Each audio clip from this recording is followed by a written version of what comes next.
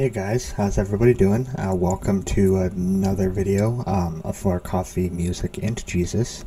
We're about to hit Friday here, and the time this video is recorded, it's actually Thursday night. So looking forward to the weekend. Hope you guys, what do you guys all have planned for the weekend? You got anything exciting you're gonna be doing?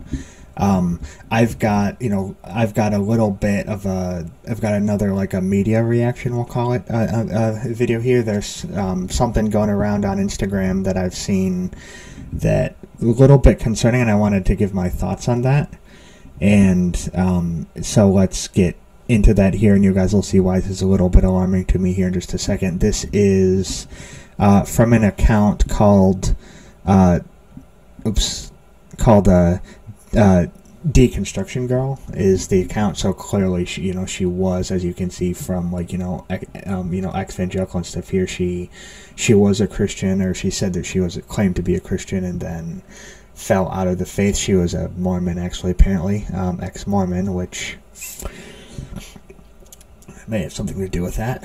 But yeah, we'll see here. So Evangelicalism is unreformable because any way you slice it, the primary belief is that child sacrifice saved the world. My first thought on that, child sacrifice, like, where do you read anything in the gospel and think child? Like, yeah, I mean, Jesus was the Son of God, but son and child, like, are not the same thing. Like, that just, there's some logic there that just does not make sense. Like, how do you read the same thing that I read and get that? I'm looking at the comments here. Like, it is pretty clear that there are some hardened hearts here. Even, like, looking down in the comments on this, if I can scroll through here. I was looking through some of these comments on it earlier, and it's pretty clear that there are some people that just, well, I mean, even, in looking at some of these tags and stuff in it too, it does seem very clear that, yeah, there we go. So you're looking through here,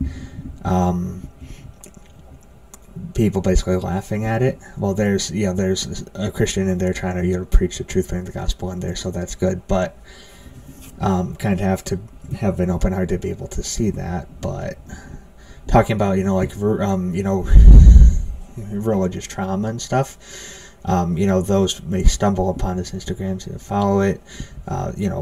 Pray for me. Okay, so clearly there's some trauma here. Like, a lot of this stuff, honestly, and a lot of what probably led to this mindset here is, like, people in the church that are being, hypocritical or bad experiences with people, not, like, actually with Jesus himself. That, like, I kind of getting blinded to the actual love and stuff of the cross, like the literal love in the cross, because you're not able to see through the people, which I get it. Like, there's an author called Brennan Manning, and this is a song in this is the beginning of the song "What If I Stumble" by DC Talk, which is a great song, by the way. But there's a quote at the beginning of the song by the author Brennan Manning, where he basically says this: the greatest single cause of atheism in the world today is Christians who acknowledge Jesus with their lips and walk out the door and deny him by their lifestyle. That is what an unbelieving world simply finds unbelievable. So, yeah, not being able to see the forest through the trees, basically, is the scripture that comes to mind on that. Like, we kind of, we can look at, like, in James. James is where I would look at scripture for an example here, kind of in how to handle this whole thing, like, the mentality that we have to have. Do not merely listen to the word and so deceive yourselves. Do what it says. Anyone who listens to the word but does not do what it says is like someone who looks at his face in the mirror, after looking at himself, goes away and immediately forgets what he looks like. So the Bible spoke on that. Like, you've got to want to see it to actually be able to see it. So, yeah, I mean, clearly I mean, do you guys? Do you guys agree with what I'm saying here? Like, is that what you're seeing in this as well? Like, hurt heart, basically. Like looking at this, another point I was going to make here earlier, I kind of forgot to make is any of you that do like history, or like the history in. I know that apologetics is a big thing that I like to study and look into, read up on, kind of as a little bit of a hobby.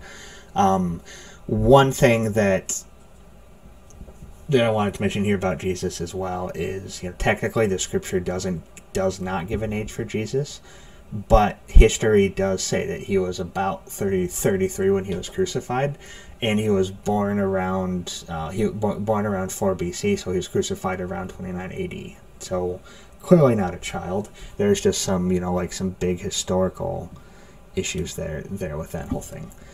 But anyway, yep. So we obviously, I mean, we do need to pray not only for these people that they will have have open hearts, but I mean, anybody that's around us, like if you know somebody that has this kind of mentality, you kind of got to ask that question to ask them, like, are you open to seeing the truth? Do you want to see the truth? Like, if I could show you the truth about Jesus, or show where Jesus has impacted my life, like, would you actually listen to it, or do you not want to see it?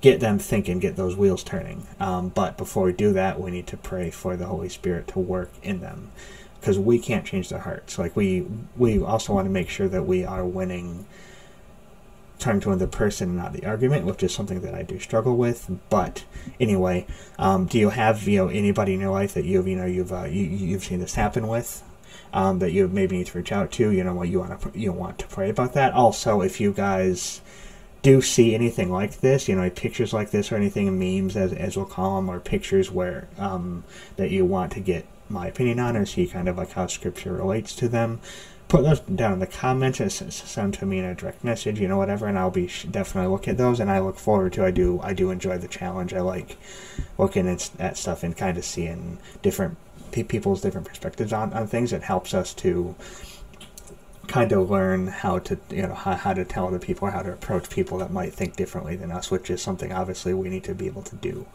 So yeah, anyway, that's all I've got for you guys with this one. I will I'll talk to you guys soon. Also, don't forget, by the way, to subscribe to Coffee, Music, and Jesus. And I'll see you guys in the next video. Go out and show Jesus in the world, be difference makers, and see you guys soon.